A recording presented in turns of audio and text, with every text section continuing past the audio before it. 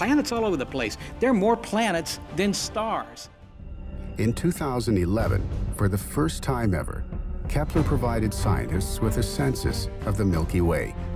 For the first time ever, we can calculate how many stars in the Milky Way could have a planet like ours.